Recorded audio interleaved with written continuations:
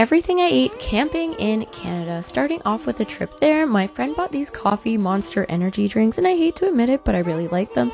Then I had some expiring turkey breast in my fridge, so I brought those, snacked on it, plus also had a sandwich. As soon as we got there, it was onto the booze before eating. Way too many chips and dips, couldn't get away from the cheese sauce. Then we layered a slice of potato, slice of cheese, top it with sausage, and a side of stuffed mushroom caps. Amazing. For breakfast, we had a mimosa bar, fruits, veg. Don't mind the dirty glass. It's rum chata mixed with iced coffee, and it is amazing. For our mains, we had eggs benny. Who has eggs benny camping? I guess we do, and it was so amazing. Highly recommend.